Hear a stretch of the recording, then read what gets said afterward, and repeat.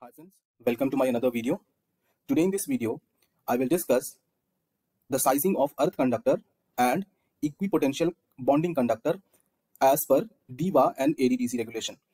As in DEWA and ADDC regulation, the selection of ECC conductor, that is earth continuity conductor, and the equipotential bonding conductor, that is EBC conductor, has the same rule, meaning depending on the phase conductor, what would be the equipotential conductor size and what would be the ECC conductor size will be same in DEWA regulation as well as in ADDC regulation. Here you can see one appendix 9 which is given in the DEWA regulation, and here there is one table 54.7 which is also given in ADDC regulation. So let us start this video to know how to select the ECC conductor size and the equipotential conductor size depending on the phase conductor size. From this table, it is very clear that the first heading is written as cross-section area of phase or neutral conductor. So S here representing the cross-section area of phase conductor or neutral conductor. Here if you can see that in second row heading, it is mentioned that minimum cross-section area of ECC conductor, that is earth continuity conductor. And in the third row, you can see that the minimum cross-section area of the equipotential bonding conductor. So based on the earth conductor size or neutral conductor size, we have to select the ECC conductor size, that is earth continuity conductor size, and equipotential bonding conductor size.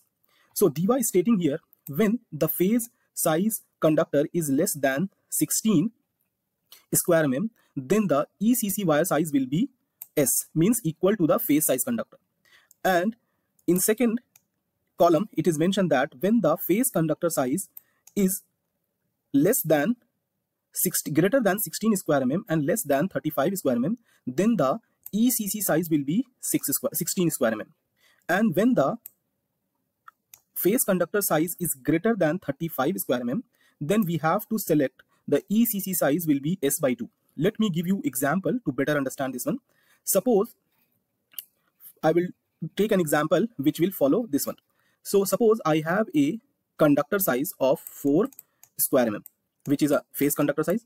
Then what would be the ECC conductor size? ECC conductor size will be also 4 square mm. Why I am saying it's also will be same as the phase conductor? Because as per the rule it is written, when the phase conductor is up to 16 square mm, then the ECC conductor will be same as the phase conductor size. Now let us take another example. Suppose I have 16 square mm cable. Okay, then the ECC conductor size will be 16. Why it will be 16? Because when the conductor size is 16, between 16 and 35, then the ECC size conductor will be 16. Here it is mentioned, will be 16. Now let us take another example. In this case, I have the phase conductor size of 70 square mm. Okay, then the ECC size will be half of the phase conductor size. So it will be 70 by 2. Then it will be coming as 35 square mm. So the ECC size will be 35 square mm. Hope you got this point very clearly. If you understood clearly that how to select the ECC size conductor depending on the phase or neutral conductor, then please write in the comment box for a ECC conductor size when the phase conductor size is 25 square mm. Okay. Now let us discuss how to select the equipotential bonding conductor depending on the phase and neutral conductor. Here DEWA state that if the phase conductor size is less than 16 square mm, then the equipotential bonding conductor size will be 6 by 2 square mm, but not less than 6 square mm. I will explain you. And DEWA state in a second row that if the phase conductor size is in between 16 and 35 square mm, then the equipotential bonding conductor size will be 10 square mm. And when the phase conductor size is greater than 35 square mm, then the the equipotential bonding conductor size will be S by 4 square mm, but not exceed 25 square mm. We will take an example to better understand this one. Suppose I have a conductor size of 6 square mm, okay, which is a phase conductor size. Okay, then what would be the equipotential bonding conductor as per the rule? As the phase conductor size is less than 16, then the equipotential bonding conductor will be S by 2. So 6 by 2, then it will be coming as 3 square mm. Okay, But here it is saying we got the value 3 square mm, but saying not less than 6, means even though the value came as 3 square mm, we have to select the cable size, equipotential cable size, as 6 square mm. The only little difference in the DEWA regulation and in ADDC regulation is that we can go for 4 square mm also.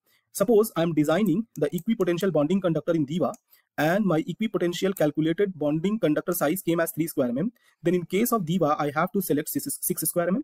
But when I am designing the same cable size for Abu Dhabi project, then I have to take the equipotential bonding conductor as 4 square mm. Now let us take another example to better understand this one. In this case, I have a conductor size of 6 square mm, okay, which is a phase conductor size. Then the equipotential bonding conductor size will be S by 2, 10 by 2, that is 5 square mm, okay. So as per DEWA regulation, as the calculated value came as 5 square mm, though we have to select a cable which is going to be used for equipotential bonding will be 6 square mm.